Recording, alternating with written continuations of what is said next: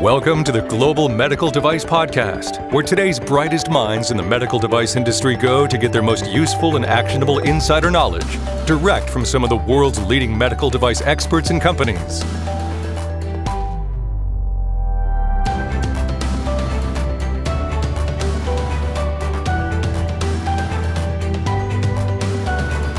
Hey everyone, welcome back to the podcast. My name is Etienne Nichols. I'm the host of today's episode. On December 29th, 2022, the $1.7 trillion Consolidated Appropriations Act of 2023, which is more commonly referred to as the Omnibus Act, was passed and signed into law.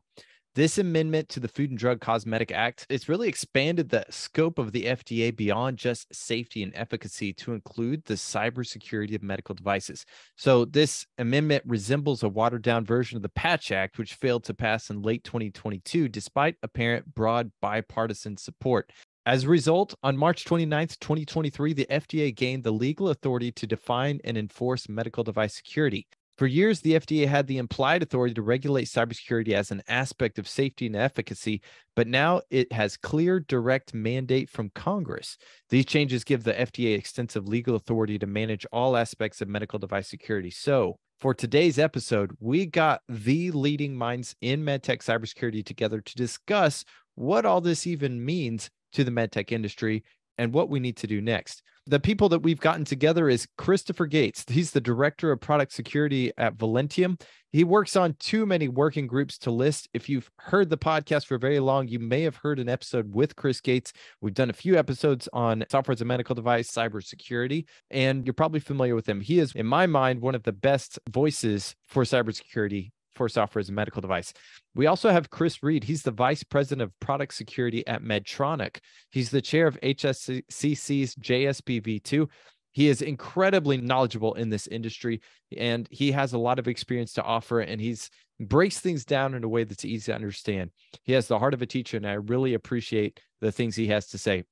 We also have Ken Hoyme, who is the CEO of Dark Star Consulting. He failed at retirement from Boston Scientific. He's also on the MedCrypt Board of Advisors. He is a UMN instructor. And like Chris Gates, he is on too many working groups to list. These guys are passionate about the industry. They love cybersecurity, and they obviously are keeping up to date on the cutting edge of what's going on from a legal perspective, as well as from a technological perspective. So they have a lot to offer. I'm really excited for this episode. And one other thing I was going to mention, this was a live recording.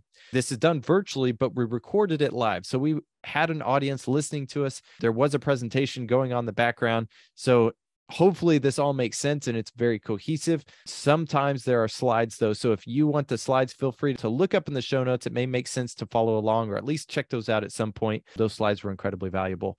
But if there's any kind of disconnect, that's what was going on there.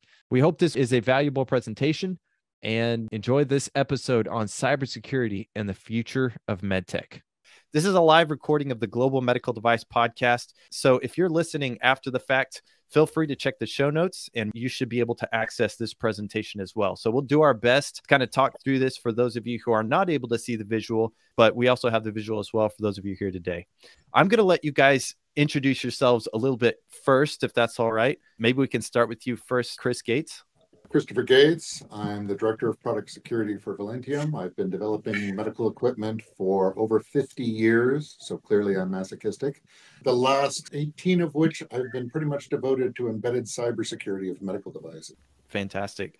Ken Hoyme is the next on my list. Why don't you go ahead? Yeah. So I see you still got me as Key. I forgot to catch that on that. I am Ken. And I retired last year badly from Boston Scientific, started a consulting group and have been on MedCrypt's Board of Advisors doing some consulting with them. Just finished teaching a class at the University of Minnesota on medical device cybersecurity group and keep my fingers still in various working groups. So, fantastic. Chris, you want to round us out? Sure. Chris Reed. I'm the Vice President of Product Security at Medtronic. I've been pretty involved in the industry for quite a while, and I have a lot of knowledge on the topic today. Specifically, my last role at Medtronic, I was involved in regulatory policy and had a hand in stewarding this law to fruition. So I can shed some light on the intent and impact that we expect this to have. Fantastic. And I will probably kind of fade to the background to let maybe Christopher Gates guide this discussion. He kind of wrangled this group together, but since I'm managing the PowerPoint, just tell me when to go to the next slides. Sounds good. Let's just sit there for a second. Let me give a brief background as to why we're doing this. Well, first off, Chris and Ken and I, we run into each other all the time. We all work in these working groups. We're constantly in the same locations together. It is wonderful to have friends out there who are so up to date and so current and so aware of everything that's going on in medical device cybersecurity today. So really great to have them. One of the things I was running into constantly was a complete ignorance of regulatory changes that have been occurring over the past few months and what's currently happening in the near future and the distant future for regulatory cybersecurity. At some of the talks I've given, I would ask for a show of hands, like how many have read the April 2022 guidance? How many are aware of it? At the time, like back in November, I was asking how many have read the Patch Act? I was lucky if I got 1 to 2 hands up in a large crowd of a couple hundred. So it is this thing of there's a huge amount of ignorance associated with this, compounded by the fact that the FDA is constrained into what they can say. They try to get the word out, but there's things that they cannot say. For instance, they can't reference a draft guidance, only finalized ones. So if you look at the FAQ on their cybersecurity page, you'll see where it references the 2014 guidance, which is no closer to what we're doing today than anything you could pick out there. A novel would be closer to what we're doing. So it is really out of date, but that's legally all they can talk about. So we are all manufacturers. And I thought, we should get us together as some of the best out there because we're manufacturers and we can speak to manufacturers and we can tell you what things that government agencies cannot tell you. So today here, what we wanted to do is go through and have a nice chat between the three of us, little background here on the slides, but not much, and talk about where we currently sit, what we know today, what we believe tomorrow, and what we see for this near future coming, and what all these manufacturers need to know. Because literally, if you're not aware of this already, you're already behind the 8 ball right now. And there's things you've got to do, and they're not small either. So quick retrospective on this slide. This is about the only thing in history. Back in 2014, the FDA, to their credit, was really the first government agency that started weighing in on cybersecurity of medical devices, in particular, OT, operational technology. And it was not well written. Unfortunately, said they wanted cybersecurity, but it was very non-prescriptive. It was very non-describing the expectations that the FDA had for it. So a lot of medical device manufacturers ignored it, creating a lot of strife. In 2016, they came out with a post-market document, much better document.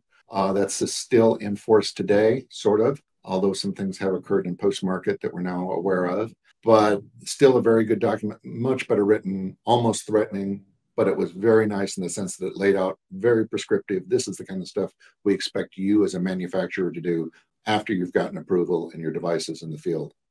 2018, a good document came out of the FDA replacing the 2014 one, sort of. At least it wasn't finalized, it was a draft, but it laid out what the expectations were in 2018 for your pre-market submission to the FDA. And it did a pretty good job of it. The document wasn't formatted too well, and they had a tiering system they had to get past, but otherwise it was much better organized document than 2014. And then last year, the April 2022 guidance that came out doubled in size from the 2018 one, and really is something they have been trying to enforce since that time on any of the 510Ks submittal that's going in. And they're sort of waiting to. If you haven't read this document, you need to. A couple of just interjections in that. Sure. One, I think in the post-market, one of the things they were really trying to make clear is how the FDA was trying to get out of the way for routine patches and updates. So a lot of information in there related to, because everyone was claiming that the FDA was the blocker for them to be able to issue patches. And they really tried to make a clear path while still retaining the safety and effectiveness aspects of if a cybersecurity issue actually caused patient harm. And they introduced the whole concept of ISAs. And as far as having this separate public-private partnership with an organization like HISAC, which is outstanding for us to use for cybersecurity vulnerability disclosure, for sharing of information, for working with HDOs and MDMs together in one place. So it was a very good document. You're right, Ken. Cool. So what has changed? Okay, well, Like I said, we had that guidance document from last April, and that they were already asking for this. But then toward the end of last year, there was a patch act, which we won't really go into, but it basically was, the intent was to give force of law to the FDA to enforce cybersecurity. It was dropped from the user fee bill, and instead a somewhat watered down version of it was put into the appropriations bill, the Omnibus bill. And that was signed into law in December 29th. That amends the Food, Drug, and Cosmetic Act to now make the FDA responsible and to ensure the cybersecurity of new devices. So this applies to new and modified existing, but not to fielded devices. That's important. That's what the bill gives it currently, is we don't have to worry about all the legacy stuff sitting out there necessarily today. But if you take a new product that's brand new, or you're spinning an old previous design and going back in, that then is applicable to be covered by this. And a few things like the FDA is to finalize the pre-market guidance by the end of this year, and the FDA is to work with CISA to update these guidances annually. So this definition that's in this thing, some people have made a lot of this, too much actually. We in the industry tend to wordsmith a little too much about what something might mean and how that's going to be. I see Chris laughing about this because he knows this is what we see. And I'm sure he can say the same thing. That has been clarified. Suzanne Schwartz, actually, of the FDA, clarified this, meaning, does it have software in it? So it's pretty simple, folks. Basically, if you think it might be a cyber device, it is a cyber device. Yeah, I was just going to note also that in the April 2022 updated draft, they spent a lot of energy linking to the 820 quality system regulations. So there's a lot of references in there.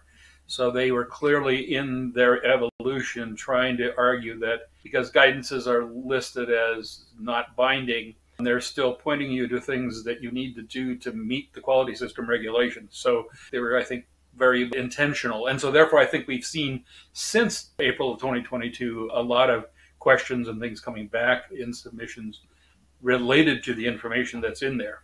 Not because they're trying to follow the guidance yet, because it's still draft, but it's because it's anchored in the quality system regs. Yeah, and just real quick on the definition, the thing that the FDA emphasizes is has the ability to connect. If you've got USB, in fact, they've even had on slides USB. So don't get caught up on the internet part of that.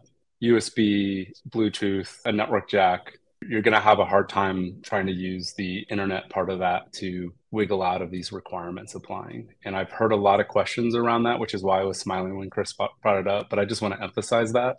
I will tell you that there probably is some legitimate use to applying that filter, but I would say you really have to have shown how you've disconnected all that connectivity or have tightly managed it in a way to make it irrelevant. I think to Chris's point, if it's got software inputs and outputs, they're going to interpret that very broadly. And I think that's worth emphasizing.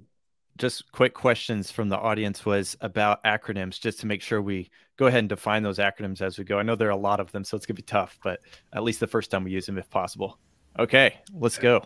MDM is medical device manufacturer. HDO is health delivery organization, hospitals, clinics, doctors' offices. Yeah. So, SBOM, software bill of materials. Yes. Oh man, FDA, Food and Drug Administration. I think we've got it covered. I was guessing ISOP was Intelligent Security Operation Platform. ISAO. No, Information Advisory Organization. Analysis organization.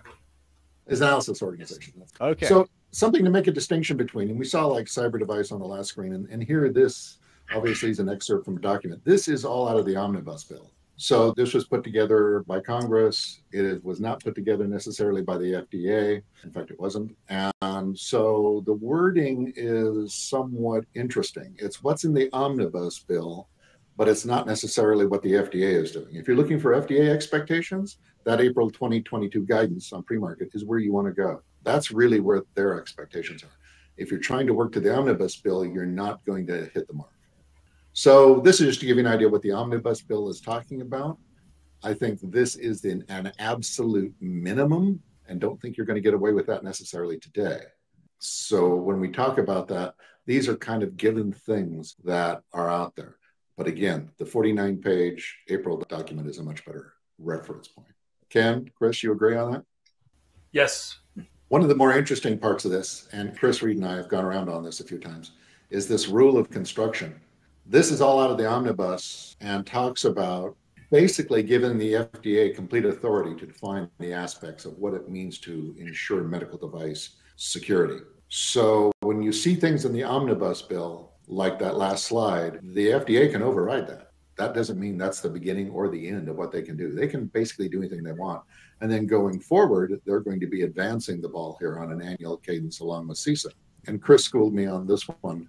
The last part of this was including the device that's approved or cleared prior to the date of enactment of this act. That sounds a lot like legacy. But what is it really, Chris? It's not legacy.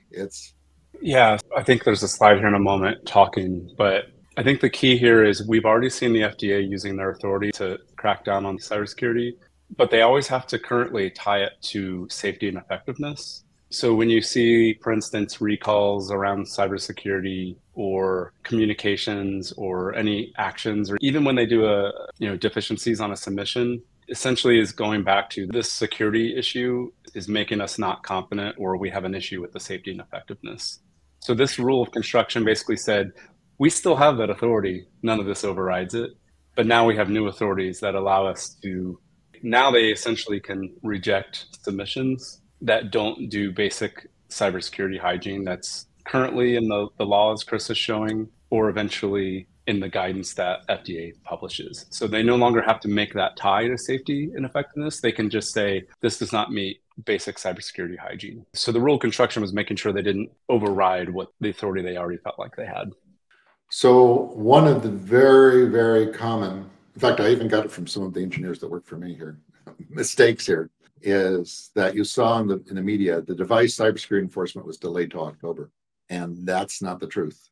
The truth is, starting March 29th, they have the legal authority to enforce cybersecurity, but they're not doing so as far as the refuse to accept checklist.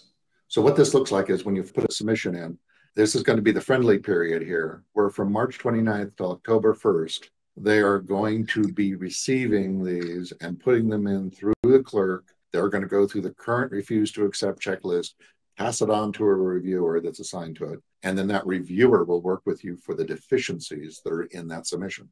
Those are the deficiencies. Like any deficiency, you'll have 180 days to fix them, or else your pre-market submission drops out. And I am aware of companies that have gotten a refuse to accept prior to March 29th that was on cybersecurity grounds. So, and I think it's rooted in my comment earlier about the April 2022 linkage to the quality system regulations. And so in one case, I know that the submission was made by a company that didn't include an SBOM and got bounced back, because even though that's in the guidance and it's in this new authority, they still expect it as a necessary prerequisite to maintaining safety in the post-market world. Yeah, that's a little surprising to hear that detail. Like, just our experience, see if I can highlight kind of how this is changing.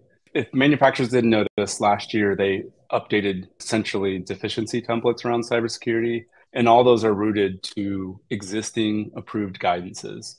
The thing I would say is, if you look at the draft April 22 guidance, you can still see the spirit in their deficiencies, but they will never point to that guidance because it's not final. But they will point to existing off-the-shelf guidance, or, there's other guidances that, like, they have a slide that shows like 10 guidances they'll have. And so when you get a deficiency right now, they'll point to those. When I've seen SBOM brought up before, if you say in your labeling you're going to give SBOMs, they'll say, okay, we want to see it.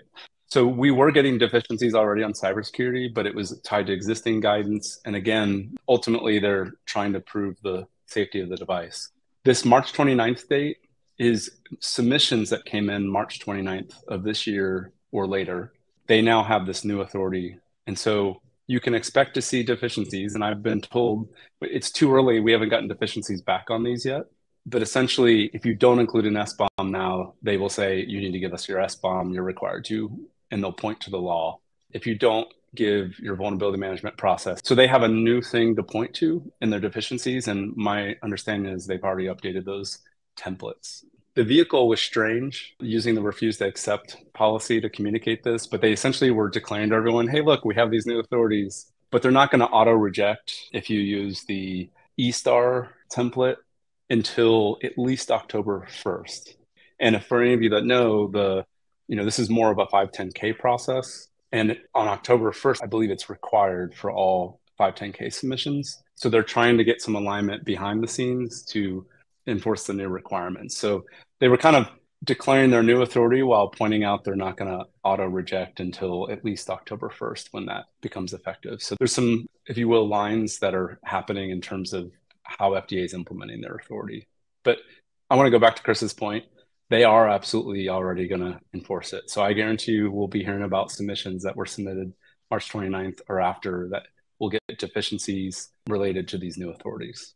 I see we're getting a lot of questions about SBOM and all that. We'll get to those at the end and let's talk about SBOMs. IMDRF is certainly one of them. There are better references than that. And we'll talk about that in a second.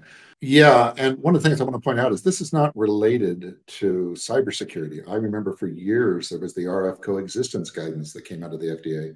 Don Witters of the FDA, great document. And it was in guidance for, a long time, like 8 years or something. And we spent millions of dollars and external testing laboratories and everything to meet this guidance. So what they can say they're enforcing to and what they enforce to are really two different things. So if you want your device to go through approval cleanly and easily and not have a lot of delays and questions asked and a lot of extra work, just meet what their expectations are. And you take those from the latest guidance and the latest input you can get from the FDA. That's just the way to work with it. Next slide, which should be eStar. It is.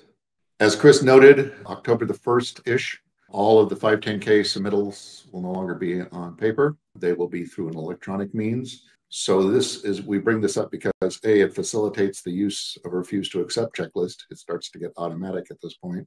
And then also, we now have these different levels of documents that we have to deliver. There is the 2018 guidance, there is the Omnibus bill, there is what eStar is saying in its help, and there's what's in the April 2022 guidance. So next page. Here's some of the stuff from eStar that they're talking about of what they want to see inside of this. Bear in mind, this can change rapidly, and I expect it will as we go forward here. But this is certainly as it stands today, if you file in eStar, what they're telling you. And just to highlight here, all those hyperlinks here have more text inside them. So I know there's questions about SBOM here. FDA does have a FAQ on their website, but also if you click on that SBOM and supporting info, it'll give you links to the NTIA, SBOM implementation information, which is basically them telling you this is what we expect to see in SBOMs. Same thing, you actually get a little more detail in each one of these, what they expect to see. And you can imagine their deficiency templates on the other side might mirror the requests that you'll see in this help text. So I would highly recommend. I went and scraped all this and have been distributed internally within our company, as well as we're updating materials.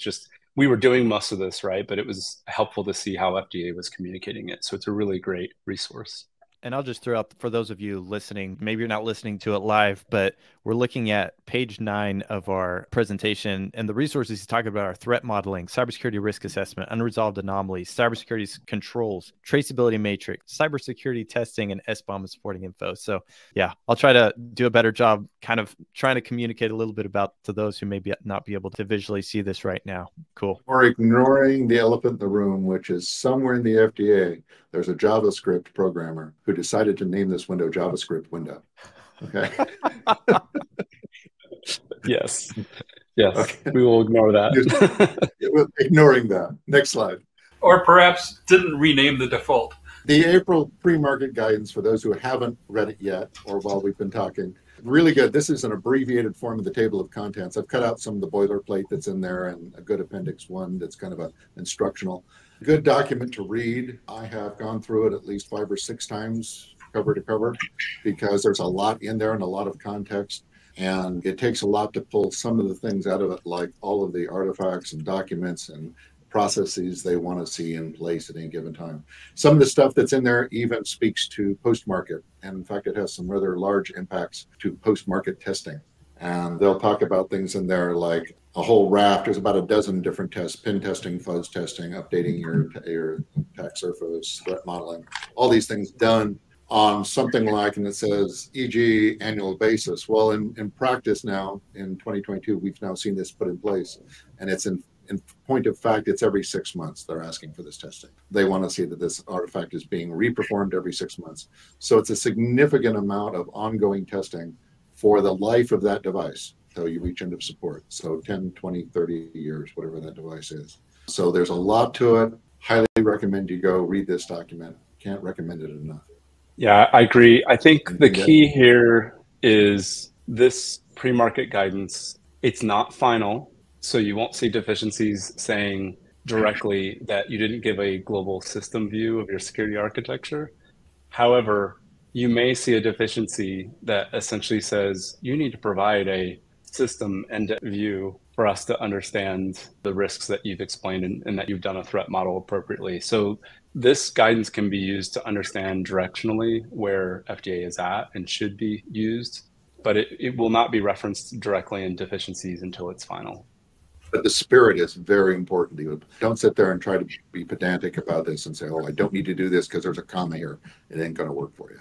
It's applied to the spirit of what you're doing. One of the other things to recognize as you read this document is it took just under 2 years to get this out of the FDA. So when this came out, I filed back into the comment portal. It was like 64 different comments, most of which were, why are you referencing old documents? Well, it turns out they're old documents because they weren't when they wrote it, but it takes that long to get it through. So you'll see things in there like like not the new RS-45 and 1345 alignment that they're doing, the QMSRs, but you'll see reference to the older laws and stuff like that. It's in transition. So hopefully when they finalize that, all that will be brought up to current levels of external document references. I'd like to see that happen. But for the rest of the stuff, take it pretty close to gospel. This is what they're going to want to see. And if it takes that long to get something out, they're probably not going to make too many changes to it here before you see a final version. So another observation I'd make is, as you've seen the evolution of this and becoming longer and more detailed, the focus on both threat modeling as an activity, which was starting a while before, and now the focus on security architecture and understanding that, a synonym for threat modeling really is security architecture analysis. It is the act of iterating over the architecture to ensure that security controls have been implemented. This version of it, interestingly, overlapped the period of time when Dr. Kevin Fu was serving a period of time at the FDA. And for those who aren't familiar with Kevin, he was a professor at the University of Michigan, recently moved to Northeastern University, in 2008, he and his grad students published kind of the seminal paper that started pointing to the potential security flaws in medical devices, and he has been a strong advocate. So some of the more technical aspects that are showing up in here, I think, are evidence of them bringing in more technical expertise to make sure that it's expressed in a clear and appropriate manner. Yeah, there's some excellent stuff that almost reads like a textbook, like Appendix 1, that goes through cybersecurity controls in there. And I wouldn't be surprised if Kevin had a large hand in that because of how well written it is. It's a good educational tool. So very nice to see. So let's talk about what this means as far as artifacts when you go to submit. If you look at the 2018 guidance, that was the best of the pre-market guidances up to last year. Pretty straightforward kind of things. We're talking about a management plan. What is it you're doing? A fairly simple risk management plan. It's no longer that way. We're talking about threat modeling of the interfaces that go on between the components in your system. Security architecture views are like communications and networking, where you would show what those different aspects are and how you're kind of securing them, as well as use cases. What are the different roles? What is their least privilege? What access do they have? Third-party software components, that's libraries, frameworks, operating systems, communication stacks. You'd list out any known vulnerabilities and risk assessments for any of those. Software bill of materials, as we've mentioned, and we'll talk more about here when we get done with the presentation. Security risk management report, that's an old good TIR 57, which Ken had a large hand in that document, and that's a good document to reference. So it's basically summing up the securities, the vulnerabilities, and the mitigations that were applied, and then vulnerability testing that we were supposed to apply to it. So scanning of things for known vulnerabilities, I think Metasploit-like stuff. Pretty simple back then. There's a quick question that is worth highlighting here. There's a question about the 22 pre-market guidance superseding the 2018 one. And I think it's important to know that earlier Chris had on the screen that the only final guidance in the pre-market space is the 2014 guidance. 14. The 2018 guidance, it was draft, and it was superseded by the draft 2022, April 2022 guidance you hear us talking about. Again, the nuance we're trying to share here is that that's not final, so you won't get a deficiency pointing to it. but it does, again, give you a view into the thinking. And just as mentioned earlier, it's still an important document because it likely will get finalized by the end of the year, and it probably won't change much, because if it changes too much, they'll have to reissue it as a draft. So it's directionally correct. There's going to be tweaks to it, but it's going to look like that in almost definitively, right? So it's definitely a resource. The April 2022 guidance should definitely be a resource you're referencing. Just know that you'll never get a deficiency that points to it. Absolutely. And yet they worked to the 2018 guidance, even though it was draft. And that's really the important takeaway there is use that, read that, understand that's their current expectations, even if they legally can't say that's what they're working to. They are giving you a huge signpost as to what's needed. So next slide. The E-Star help that Chris went through and scraped for all of the content that's in there. A little bit bigger list. Some of the stuff you see is common from before, like Cybersecurity Management Plan. That has a lot bigger scope now than it did before. There's a lot of other activities such as updating and event response and stuff like that that now needs to be addressed in your plan. It's the total product lifecycle, not just, how am I going to handle this during development? Threat modeling is still there. Cybersecurity risk assessments, unresolved anomalies, that's bugs for you and I. Can bugs be weaponized? You have to look at them in conjunction with vulnerabilities and other bugs. Can they be in a chained environment used to affect the security? In other words, can I convert a bug into a vulnerability? What the controls are that you're using, ensuring trusted content, detect, respond, and recover. We've all seen those before. We're now tracing controls to vulnerabilities and tests. So, which is really out of order. It should be vulnerabilities, controls, and tests to ensure that your controls that you've put on those vulnerabilities are effective. So you're going to have tracing across this and show that these things were actually performed. Development frameworks and testing. In the April guidance, they talk about this to a large extent. There's a couple of good things to reference out there. NIST has one, as does ISO, the 81001-5-1 ISO document for secure medical device development. SBOM and some supporting information with SBOM, such as kind of support. Again, go to reference the April guidance for that supporting information. Things like expected end of life and what kind of support you can get from each of these components. Hazard analysis for all off-the-shelf software, and cybersecurity labeling, which is your instructions for use. Things to instruct the customer, what they can do, how to perform updates, what kind of ports they need to open, what known risks are remaining, all sorts of stuff that you're supposed to be transparent about in there. So that's today in E-Star. This isn't like a future state. That's what's in E-Star today. Yeah, that's it. I think, right now, look at the draft April 2022 guidance. Also look at the help text in the E-Star, because it'll show you the types of documents they're looking for. If you don't already have a good sense of it, it's a good place. The help text is a great place to start. Yeah, I think the issue you talked about with unresolved anomalies was an interesting observation on their part, is that they have been talking in general about wanting to know what unpatched vulnerabilities, known vulnerabilities are in your device at the time of submission and what their risk is, as well as obviously plans to potentially get them patched after approval before you go to the field with it. But their recognition that anomalies need to be reported in your final test in general, and asking whether or not those anomalies could tie to cybersecurity is an interesting observation on their part, and it just kind of expands the number of things you need to be thinking about as you're closing out and getting ready for submission. That's one of those tests that needs to be ongoing, by the way, post-market. I see Robert asked a question down here. It's an easy one to answer. Robert's quite right. He puts in there, the expectations of the FDA cyber labeling are quite long and detailed. Need to spend a large effort to comprehend their expectations. Exactly. Go read the April guidance. They go into a lot of detail as to what they want. And a little bit of interpretation will be in there as far as what you're supposed to convey. But this has a pretty big impact for, say, your IFU, your instructions for use. You're going to have a chapter in there now with a few headings in it. So you need to get ahead of it at the very least. One of the things I'll in that regard, I know I provided this comment to the 2022 guidance.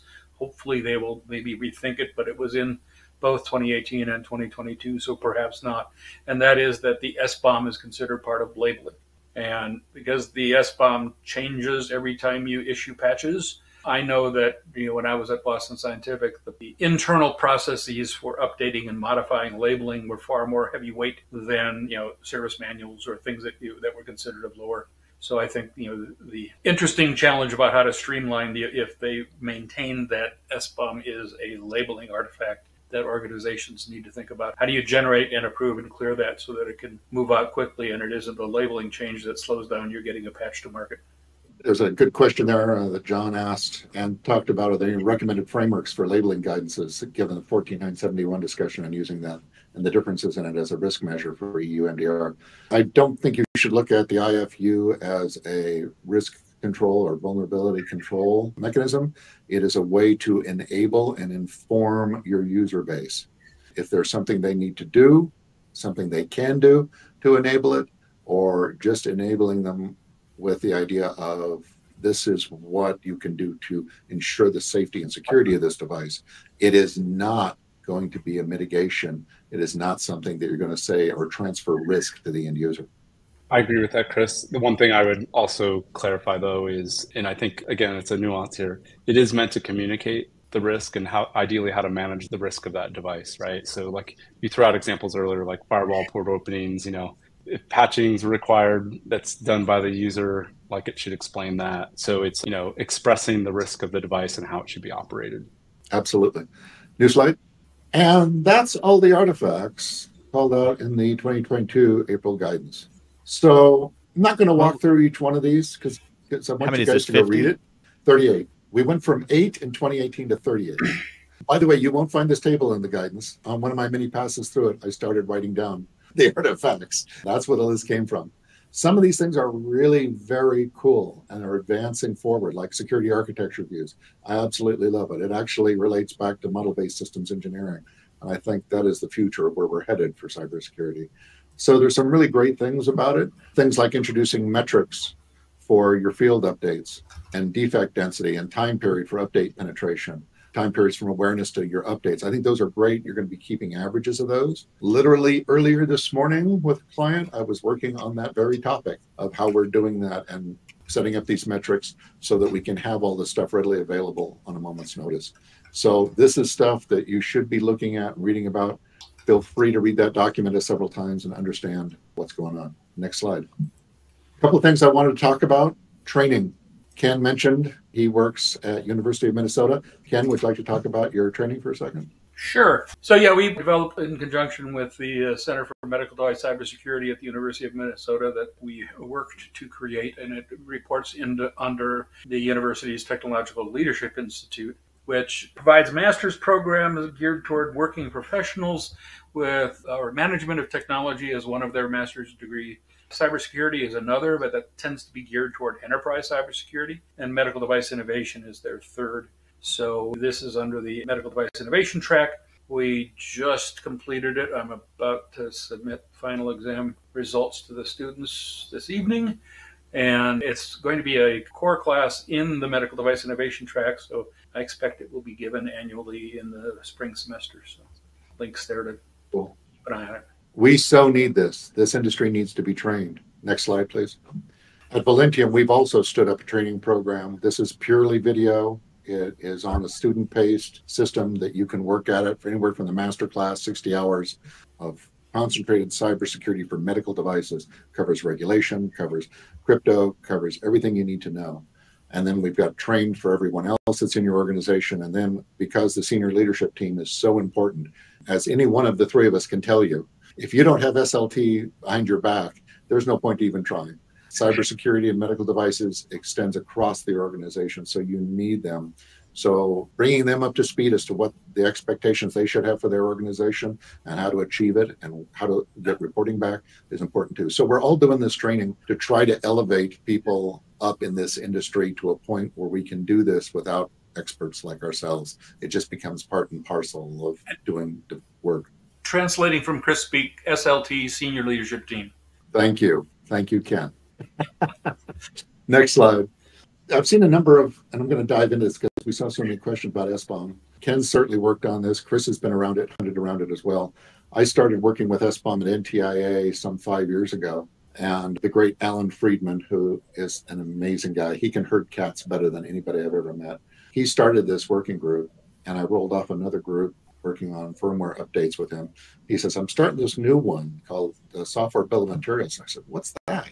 He says, oh, it's basically an ingredients list of what goes into your product. and it's machine readable. And I said, really? That's not going to take a week. Okay, maybe a month for us to define. Yeah, I was an idiot. 5 years later, we're still debating the nuances. There are tons of edge conditions. There's lots of challenges that we've overcome. There's still lots to go. In the crawl, walk, run model of life, we're in the early stages of walking in SBOM. But we can all now create SBOMs at Velentium. We've been creating them for 2 years. They're machine readable. We happen to use CycloneDX. There are two predominant standards, CycloneDX and SPDX. They work in XML or JSON formats. They can be consumed and monitored against vulnerability databases like NVD and others. And you can look at this moment, dependency check out of OWASP, 300 million component checks monthly. So there is a lot of SBOM monitoring going on. And I saw also mentioned out there VEX and VDRs. Those are useful secondary documents. Yes, you can include VEX information in CycloneDX format. You certainly don't have to. At the moment, no regulatory agency is asking for this. Will it be? Probably, as this evolves. VDRs as well. Start to read about it, start to learn what they are, and start getting there. But they're not something you have to be worried with today. Let's go up and define what a VEX is intended to solve. And what is recognized is that, let's say, for example, you were using Windows in your device back in the day, and WannaCry came out, which exploited a vulnerability in the Windows SMB protocol for version 1. Well, if your device didn't use SMB and you had those ports and services completely turned off because you didn't need them, the attacks that would try to exploit that vulnerability would not work on your device. And so the vulnerability exchange format is a way to communicate that particular vulnerabilities, which might be present based on what your SBOM says, are not exploitable because of the way your device is configured. And it's recognize that rather than necessarily panicking and saying, you say you use Windows 10 build whatever in your device, and these vulnerabilities are listed, what have you done? In some cases, nothing, because a good hardened operating system used in a device should have almost all miscellaneous services and things turned off. So that's the purpose of VEX. Yeah, absolutely. We realized up front that some 80% of vulnerabilities weren't exploitable. So it's like we're going to have a huge number of false positives if we didn't come up with some artifact to address that. Yeah, and a couple things that I do want to highlight here. VEX, I think technically just recently, that's a very new standard. I think just published a document on it even just a few weeks ago. I do want to make it clear that the law does not, and FDA is not expecting you to submit VEXs right now. That this question was asked and I answered it, but given the conversation, I wanted to say this. That being said, they do expect you to give a list of vulnerabilities and how you disposition them. VEX is a vehicle to do that. And if you gave it to them, they would likely accept that. I just want to make it clear that right now, if you didn't include a VEX in your submission, you still have to include the same information. It just may not be in that automated machine readable format, just to kind of connect the dots there. So there's two questions that are lingering out there that are kind of related, talking about transitive dependencies and also about requiring SBOMs to be included in labeling. The FDA wants to see human readable as well as machine readable SBOMs, but they are different. A machine readable SBOM may have tens of thousands of components listed in it because of transitive dependencies. So a transitive dependency, let's say Log4j, we'll pick on a popular topic. Log4j has 294 transitive dependencies. That's 294 other projects that it needs for it to perform its job, for it to implement logging in a Java program. So those transitive dependencies are there. You should do as much of them as you can, all of them, if possible, in your machine readable version. In a human readable version, no. You go to that first level and you say Log4j and the version and where you sourced it from, and that's it. You have much less requirements. You need to provide both for the FDA. So in your labeling, yes, you can put in your SBOM in a human readable form in your IFU, for instance, but not all the transitive dependencies. That's ridiculous. And the reason is simply because it's pointless. Nobody's ever going to look through thousands and thousands and thousands of human readable text to try to figure out if they're susceptible. It just doesn't scale. So you need the machine readable to take all those thousands of entries and summarize them for you instantly, as many good tools do now, by the way. There's lots of good tools out there that you can reference. Medcrypt's Heimdall, Cybellum out there. These are good. There's a lot of open source out there as well, too, like Dependency Check and all that will do this for you. So you don't have to do this. So good questions, though, about it, SBOMs. I see a comment from Sean talking about VEX possibly providing MDM's wiggle room to take credit for illusionary controls to declare vulnerabilities that are applicable, not exploitable. I wanted to use this opportunity, essentially, I think to summarize what he's saying is VEX is not meant to be a vehicle to just say everything's not exploitable, we're not fixing anything. In fact, what I wanted to do was pivot a little bit. I don't know, Chris, if I should have looked at the slides closer. There was a very specific part of the law that's cited, and you'll see it in the RTA FDA guidance. One of the things in the Patch Act or the bill was essentially that you have to have a reasonably regular update cycle for what they call controlled but unacceptable vulnerabilities. And then also, if you have a uncontrolled vulnerability, you need to update as soon as possible. And that matches essentially the FDA's post-market guidance on cybersecurity. What I would say to Sean's comment is what we're trying to do is get the concept down that we need to be doing maintenance on these devices, and reasonable routine cycles based on the device's design need to be planned in. We're working on updating the joint security plan to kind of clarify this. But just to highlight a couple extremes, a pacemaker may have very little third-party software, and it's very specifically designed and very well tested, and therefore it may not have a very frequent update cycle because it's been designed to be resilient for 10 years. However, you may also have a medical device that's running on off-the-shelf Windows, where patches, as we all know, come available once a month. The reasonable cycle may not be once a month, but it's probably not never. And it's probably not, every 3 years. I would say it's probably not even yearly, although even if we got there on some of these devices, that would be better than possibly where we're at. So I just want to emphasize that this is part of the nuance, that FDA doesn't have to say, hey, you didn't apply this patch and you're unsafe. They can just say, hey, you've not patched that device for 3 years and there's been all these vulnerabilities. That is not good hygiene. Therefore, we're rejecting your submission. That's the kind of authority they now have. And I think that's worth calling out. I think VEX definitely shouldn't be, it's a vehicle to communicate maybe why you're waiting to your next planned cycle to address a vulnerability. It's not a vehicle to just make it like say we're not applying any of the updates that have happened. There's also the point of VEX, which is a company statement. And if you come out and declare something incorrectly, like you downplay a vulnerability, already we're discussing as part of the critical infrastructure of the United States, software liability. Okay, so there's some interesting discussions that's going on not only in the United States, but also in the EU. Interestingly, it could do things like, oh, you use Log4j and it has a problem. The authors of Log4j are now liable for it, not the person who used it necessarily in their project. There's a lot to be wrung out here, but there's legal implications to posting a VEX and saying we're not vulnerable.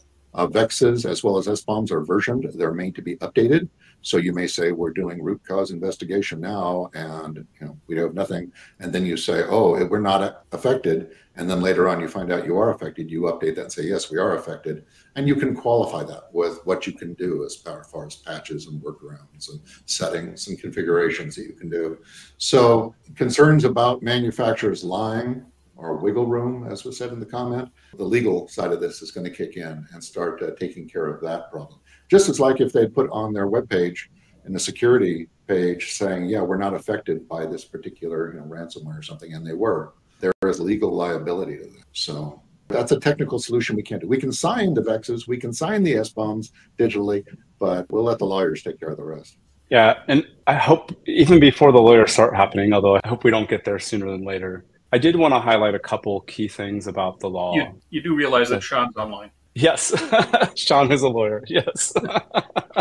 I'm probably giving lawyers bait for this, right? Did you tell by how he calls out phrases? I mean, come on. Yeah. So for those that don't know that are listening, that was who asked the question about VEX being used to basically push off things. So great question. The one thing I wanted to share, first of all, originally, if you look at the original version of Patch Act that was introduced in the House, I think in April or May of 2022, I can't remember exactly what month. Initially, FDA pushed for what I call legacy authority, meaning all devices on the market had to meet the new requirements. It doesn't matter whether or not they were new. It doesn't matter that they weren't designed with those requirements. They had language in there around adulteration and misbranding, and we did successfully get that language taken out in the final law. It doesn't mean we don't have a problem there that we're going to work on, but I just want to emphasize the new authorities only apply to the submissions going in after March 29th of this year. That being said, before we get lawyers, what I expect, this is what I've been sharing internally, those devices that you submit vulnerability plans for, I would expect that in a couple of years when you have FDA inspections, they're going to pull open those plans and those procedures you provided and say, show me your vulnerabilities and what you've been doing about it. You better bet inspectors are going to get trained on this, and things you're submitting today, you better be able to operationalize, because I do expect that that will be looked at. It's going to have a tail, but that's the implication of this. And I think that's just worth pointing out. This is hard work to get all this operationalized. And that's the message that we've been sharing internally. We're better at it with some products than others, but I absolutely expect that they will reach back into products even without any new authorities, but they'll do it based on the inspection process and things like that. And Chris, to your point, I've already seen that in clients. Okay. It's already occurred. Yeah, I will say I've seen it occurring, but the thing I will tell you is it happens accidentally. You have an inspector pulling up like a CAPA record or a safety risk analysis, something like that, and it happens to be security related, then they get into it. They're not necessarily coming in and asking specific questions yet. They kind of stumble into security right now. And yes, we've had that. Totally agree that inspectors are already stumbling, and it's just not an intentional effort yet. And I expect that will happen at some point. I had actually jotted a note to bring up later in this group, which you're kind of addressing, which is like FDA can issue recalls for fielded markets based on safety. And will they be able to do recalls based on cybersecurity hygiene? And certainly through the audit process, you could certainly consider a 483 letter or something written up against not keeping the device secure as was expected at the time of submission. There's a couple other questions in here that are kind of maybe more general. They're kind of complicated to answer. I've been trying to write answers to the questions that have been written. You've been flying. You've been fantastic. Yeah, go ahead. Yeah, trying to. There's a couple questions just around general, like IoT devices, cloud, for reputable OSs. Here's what I would say generally in all that. The regulation technically applies to the regulated medical device. So if you have an IoT device that's not falling within the regulated medical device, it's not technically in scope. That being said, all those supporting systems that might be related to your device can get brought into the cybersecurity analysis. And so let me give you an example. One of these was for reputable OS like iOS. Is it better to allow auto update or freeze the version you did the latest testing on? If the medical device is the actual app software, I'll pick on a commercial product. I'll even pick on generically one of my companies, right? So we have apps in the iOS store, in the App Store, Apple Store, and this would be used to talk to maybe your glucose monitor or things like that, are designed to run on a normal user's device and have to keep up with the auto update. And that's part of the analysis that they've submitted to FDA on exactly how we manage that risk. We have other apps that are medical devices, and they have a Medtronic provided tablet or phone. And in those cases, we generally freeze because we control it, only because it allows us to have a little more control. But technically the tablet or device isn't part of the medical device, but FDA is absolutely asking questions about how we manage that device. And we've been increasingly including that scope in our submissions. So I share all this to say, your medical device, they'll look at the broader system that supports it. And if it directly can impact safety, they will absolutely ask questions about it. So if you're running a medical device, again, I'll give another, this is public, so I can share this. We have AI algorithms that sometimes look at heart rhythms to make sure they're actual real alerts, and we filter out false positives. And that software runs inside the cloud. The regulated software is the AI software that processes those. But we have to then talk about how we manage, our cloud securely and things like that generically. They don't reject cloud or any of those systems. They just want to make sure that your medical device can run in a stable, controlled fashion. So that's a super complex topic, but I'm trying to kind of highlight that they will pull in the supporting system and make sure you're controlling it. I wanted to address a question by John here that he's talking about bring your own device, BYOD. Notice I called that with that. He says MDM, mobile device management, which is really what he means, a kitted device. It's a very complex decision, and in any sort of sophisticated ecosystem with the medical device, you probably will have both. You may have a patient controller that is BYOD, and yet you'll have a clinical implantation used for a surgical theater that's a Windows tablet that is a kitted device. How you manage these both have their pluses and their minuses. all the extra work you need to do and update it. It's quite a complex choice, and I can't just say use this one or use that one, because it really depends a lot upon your business model and your use cases associated with it. I will tell you, we've had a lot of clients come to us now, and we're now doing a lot of post-market support for them where we're administering their MDMs, managing these kitted devices for them, configuring them, managing them, providing all the services, because it is so invasive. It's so much extra work. And there's a lot of this cybersecurity that's going to be a lot of extra work for people post-market that you're not expecting. And that's just one area. In fact, that caught us off guard. We literally had clients coming to us asking us to do it for them. It wasn't something we offered up front. We didn't anticipate this.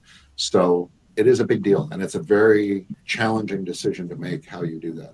We have had several questions, I think, in the area of cloud. I wonder if either of you have thoughts on how this whole area gets into I live cloud. in Las Vegas. There's no clouds here.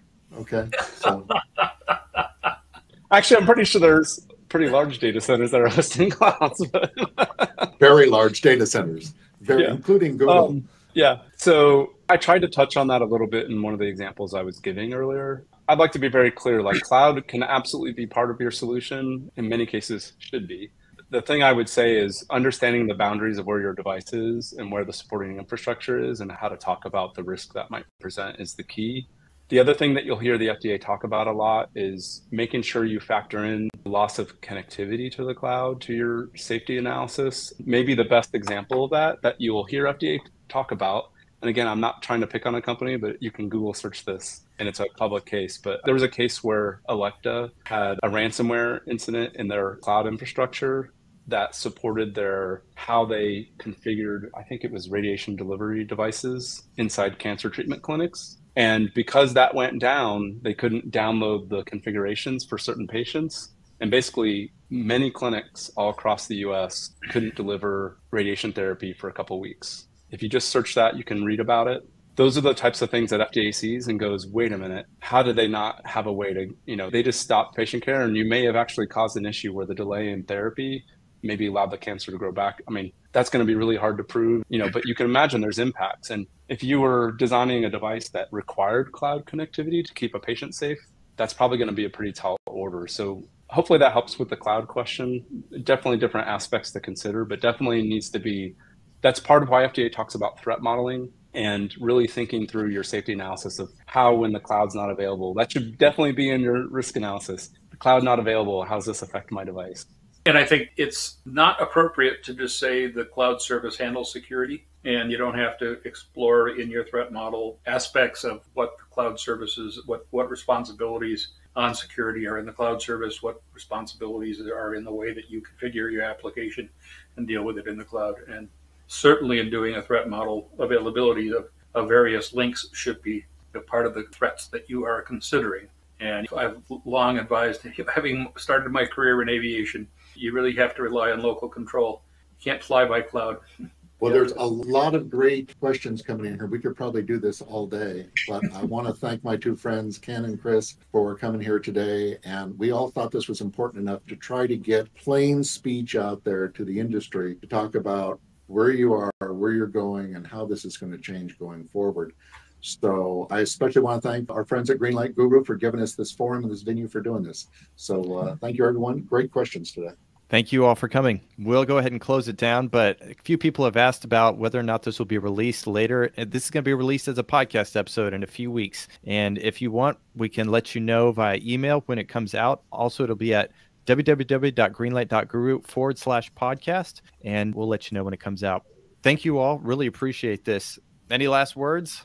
If you enjoyed this, let us know on LinkedIn. I think we're all on LinkedIn, so let us know if this all worked well. And who knows, maybe you might see the three of us again sometime talking about another subject. I'm just glad my cats left me alone. Fantastic. It's been a pleasure serving as your intern. We'll see you all next time. Thank you, everybody, for coming. Thank you so much for listening. If you enjoyed this episode, reach out to Chris Gates, Ken Hoyme, Chris Reed on LinkedIn. We'll put their links in the show notes and let them know what you think. If you have any additional questions, I'm sure they'd love to hear from you. Also, I'd personally love to hear from you via email. Let us know how we're doing. Shoot me an email at etienne.nichols@greenlight.guru or look me up on LinkedIn. I always enjoy hearing and meeting new people. If you're interested in learning about our software built for MedTech, whether it's document management system, CAPA management system, design controls, risk management system, or how our design controls has a JIRA integration for those of you software and medical device out there, or maybe our electronic data capture for clinical investigations. This is all software built by MedTech professionals for MedTech professionals. You can check it out at www.greenlight.guru. Finally, please consider leaving us a review on iTunes. It helps others find us and it lets us know how we're doing. Thanks again. Take care.